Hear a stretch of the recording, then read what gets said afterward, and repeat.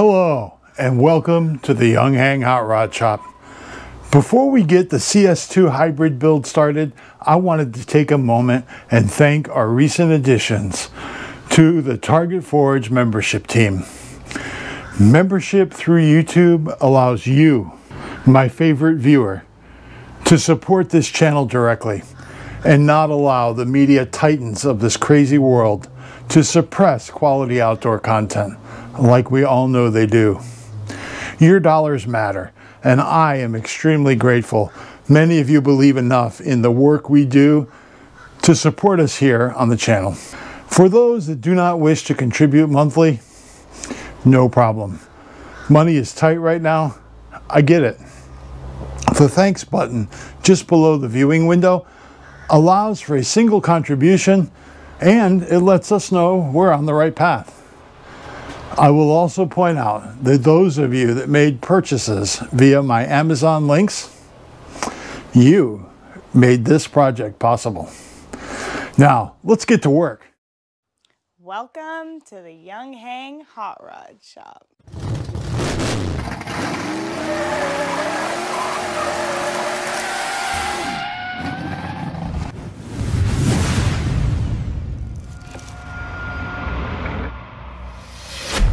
Why a CS Hybrid? Well, I don't own an L2, which is the Makita style tool battery powered version of the CS2. And the primary reason I don't own one is that the L2 cannot run on 12 volts DC, really 13.8 on a running vehicle. And your choices for running it are either a Makita clone, or if you pay for it, an AC power supply. I don't have any Makita tools. Mine are nearly all DeWalt, save for some 12 volt Bosch stuff. There are adapters to run DeWalt batteries on Makita sockets, but that still leaves the vehicle power off the table, and you got to go out and buy one of these.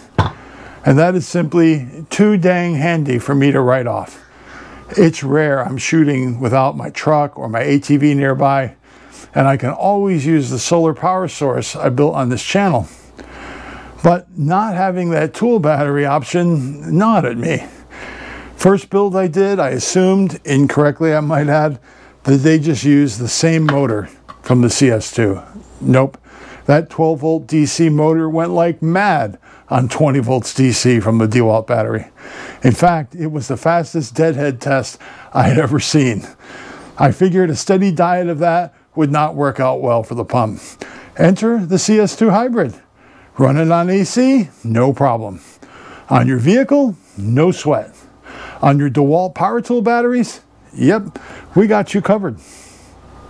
By the way, DeWalt is the #1 power tool brand in America. They sell twice as many tools here as Milwaukee does. And Makita is a very distant third place. I'm not passing judgment on tool brands, but here in America, there are more DeWalt batteries and chargers than any other brand. Why did the manufacturer pick the Makita to copy? No idea. Maybe Makita lawyers are not as intimidating as DeWalt's? Who knows? The parts for this build are inexpensive and all available through my Amazon affiliate links.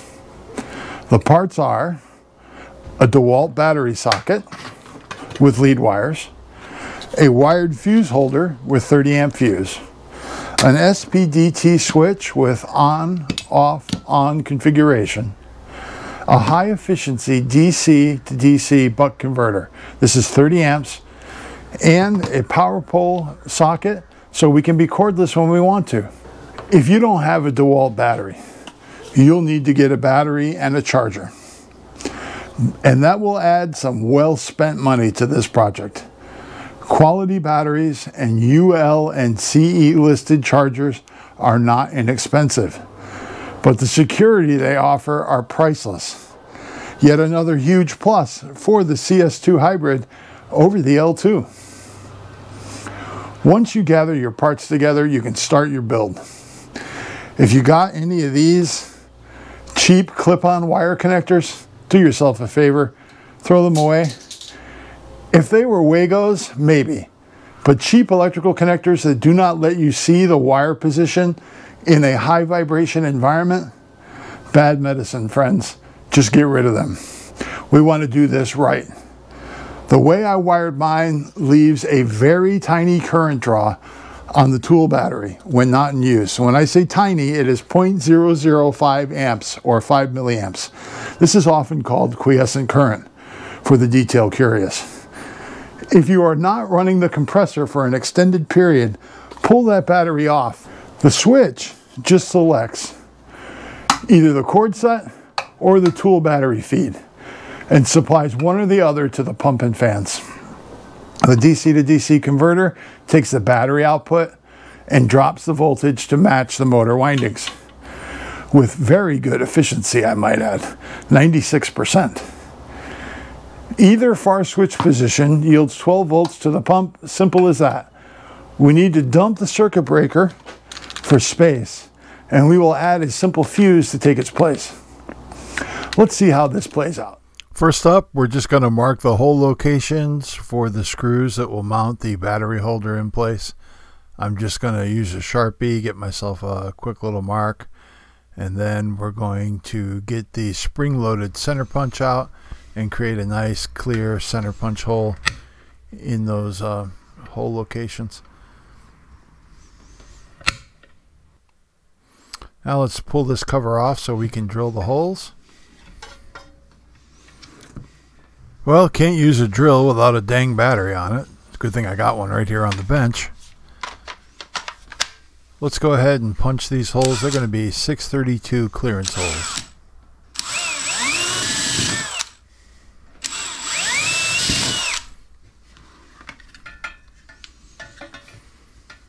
We'll see how this battery adapter mounts on there. Pretty easy, pretty straightforward, just 2 screw holes. Next thing we're going to do is get the screws that mount the pump removed and out of the way.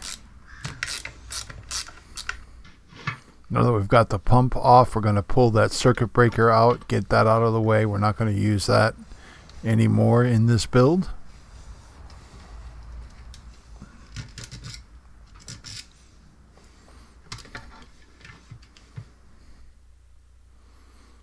Disconnecting the leads going to the circuit breaker, getting that out of the way. Next up, we're going to get rid of the power cord, get that out of the way, and then we're going to install our power pole panel mount connector. Putting a nice heavy lead on this. Again, you know how I love my red and black zip wire. I think it's really handy for 12 volt work.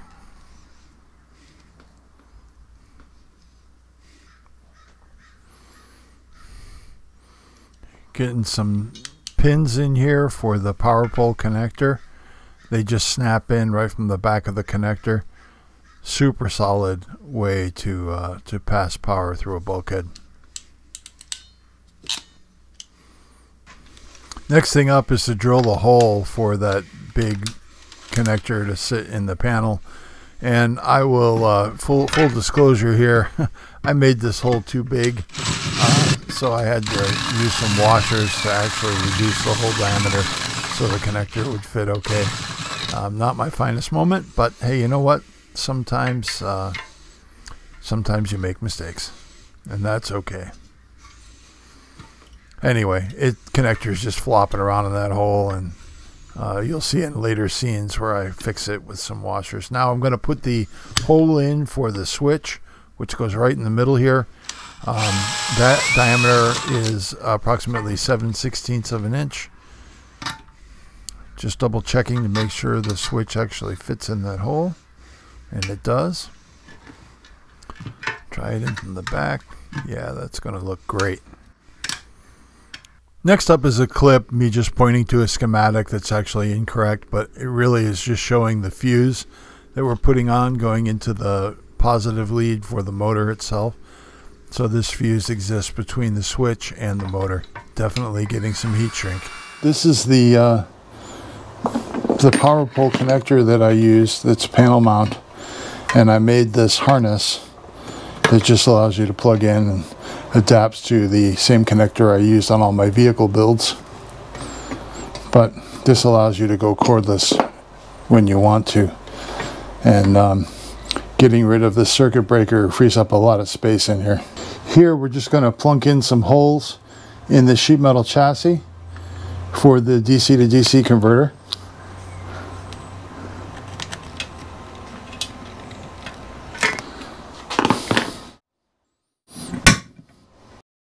For anyone that has noticed, when I'm drilling sheet metal, I always use a step drill. And the reason for that is step drills make truly round, very nice holes. And if you use them correctly, you drill through one side, you can flip the product over and clean the holes up from the other side, and your burr is almost completely gone. So that's why I really like to use them. But we're just going to get these through the sheet metal and get ready to put our screws in. And the screws I'm using are the same that I used for this. They are 632 by 3/8. I've got some nice ones with some built-in internal lock washers, but you use whatever you have. But 632 works well in both spots.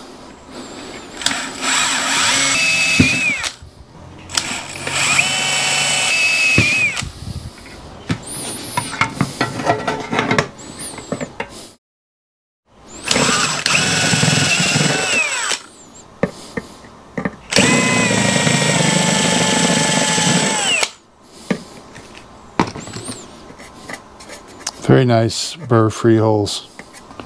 Just to be sure, I did check this width. If you get this centered well enough, you won't interfere with the cushions at all. And this will exist right in here.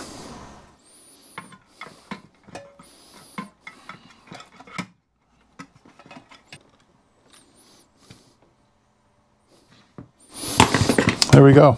DC to DC converter is in. The next thing we're going to do is attach these leads to everything we need to attach them to. I want to caution everyone, be really careful about your polarity and your input voltage on these leads. Memorize that wiring diagram or take a picture of it with your phone before you bolt this in place so that you know which color is what, because you will only get one chance to get this right. And if you happen to hook it up backwards, or you put the battery voltage into the wrong end, it's not going to work out well for you. But on this one, the black and the red go to the tool battery, so we'll be attaching those. And then this black and red will go to the motor ground, which is this lead, and to the switch. And then the switch already has a fuse on it, this guy right here. So once we get the switch out, I'll show you how all that wiring happens. It's super simple, don't worry about it. All right, here we've got the 12-volt lead that goes to the fans, and this is the 12-volt that goes to the pump. We want those right on the center tab.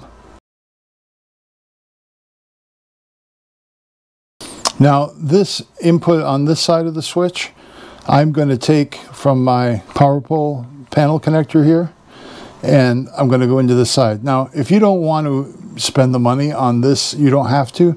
You can just use the stock cord that came with it and not remove it as I did. But I like the idea of being cordless when I'm cordless and only having the cord, which is this now, when I need it. Notice, no alligator clips. God, I hate alligator clips. Again, I'm using butt splices on these that are heat shrink.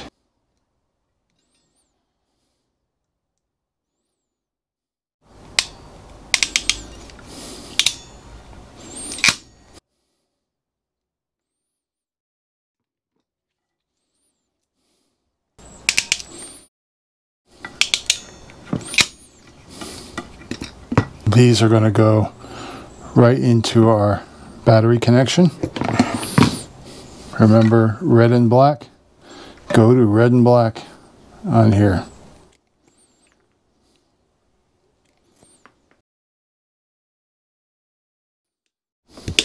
I will point out the connections we're making right now are between the battery holder and the DC to DC converter.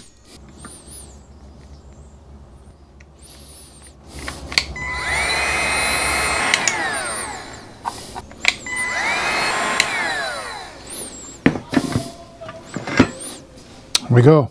Batteries to the DC to DC.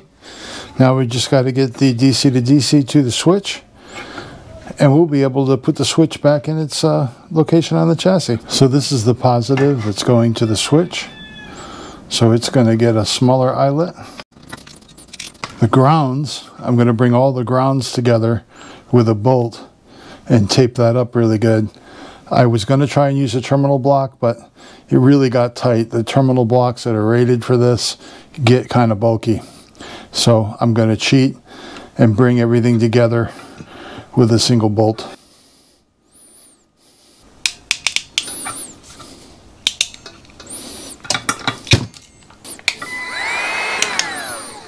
There we go.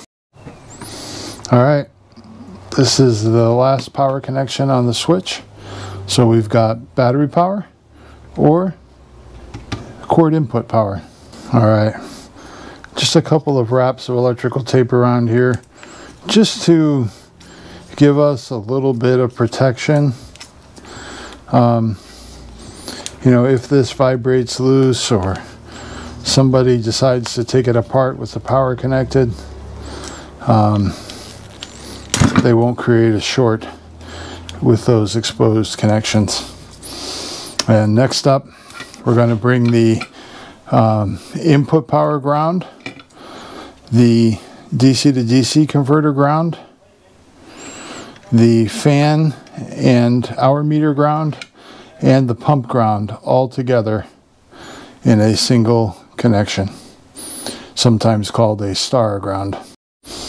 All right, I've just got a 1032 with an external star lock washer, grabbing the fans, the pump, the DC to DC, and the input power all together. And I'm going to put another star lock on the bottom. And then we're going to get a nut on there. I'm not as worried about the ground connections creating an issue, but I'm still going to tighten this pretty good. And I'm going to make it so that when I wrap the tape, I do get some good insulation on there.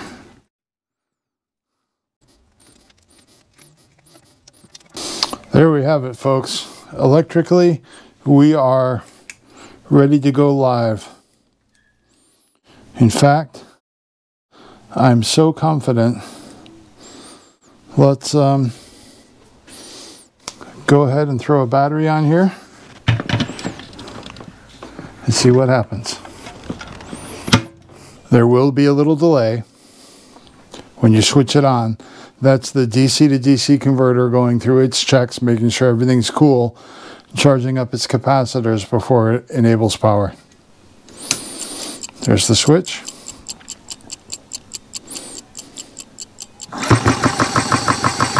And there's the pump.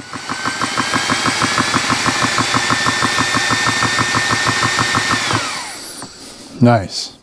And then if you threw the switch the other way, if we had this connected, it would run off of that. Okay, so the only thing left to do now is put our switch in its intended location.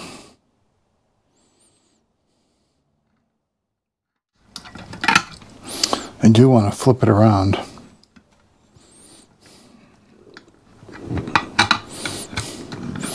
The reason I turned it around was because I just ran it.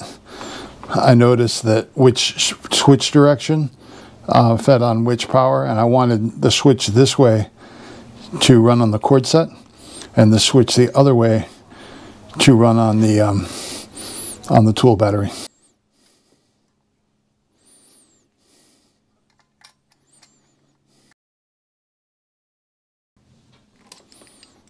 All right, now we'll just get all this stuff shoehorned back in there and we'll be good to go. Okay, folks, I screwed up. I put this too far forward, so I'm taking these screws back out and I'm going to move those holes back. So imagine you just saw all the hole moving happen. and we'll be right back. All right, folks, there we go. I think that's going to fit a whole lot better. I am going to take the time to tuck this down in here with the other wires.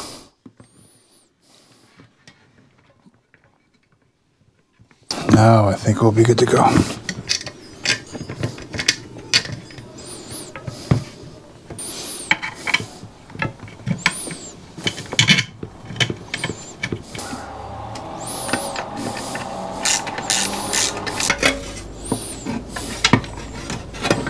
Be really mindful at this point in your build that you don't pinch any of your beautifully done wiring between metal surfaces. It will definitely lead to a bad day. Make sure you double check that you haven't crushed any wires along the way. You want these wires to drop down in this groove.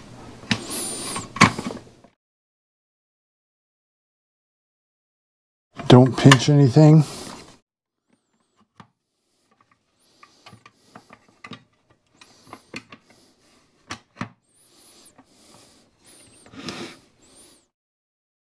The other thing you're going to need to do is unbolt your head, turn it 90 degrees. You can still use the handle if you want to, but you can also get either the 3D files for this little handle eliminator. It's just a little 3D printed adapter that you can thread in this hole, and it will hold your input filter to keep the dust and debris out of the compressor. But with that, we are going to pop our battery on. And now we're going to take the cord set that I made. We're going to pop it in down here. We're going to bring that AC power supply over to generate our 12 volts. Here is the compressor on line power. And here is the compressor on battery power. Little delay, waiting for the DC to DC to say it's okay. There we go. Friends, I gotta tell you, I really love how this project turned out. I have been running the heck out of this thing, and I know this is a really huge DeWalt battery. It is 9 amp hours, and I believe the 9 amp hours on this battery is probably the truth. Other batteries, I think they're kind of optimistic. They just don't fill me with confidence that they're really what they say they are. But I have run the wheels off this thing so far with this big, huge battery. And I still have 1 bar left on the battery. And I have filled my FX crown. I have filled my HW44 pistol. I filled my 1720T pistol, which was empty. And I also topped off my 1 liter tank. And even with all the test runs that I did, I still have 1 bar of battery left, so it's not quite dead yet. We're going to run it all the way down and make sure that the battery doesn't quit, or the DC to DC doesn't shut off for a low voltage. I mean, it will protect itself, which is what you want. But anyway, I encourage you guys to build these. Give them a try. I don't have much durability information on these yet, but I can say they are built really well. This is a die-cast aluminum housing with full potting, so these are pretty solid. There's nothing serviceable in here. And do be very careful when you wire these that you connect them correctly, because you're only going to get 1 shot. If you hook them up backwards or put the power into the wrong end, you will take this out. Now, it's not a lot of money, so you can replace it pretty easy. Anyway, that's all I've got for you today with the CS2 Hybrid, which I think is a much better option for everyone than the L2. And you won't have to buy one of these, because you'll get one with the CS2. Anyway, thanks for watching, everybody. Have an awesome day, and don't forget to be a light in the darkness.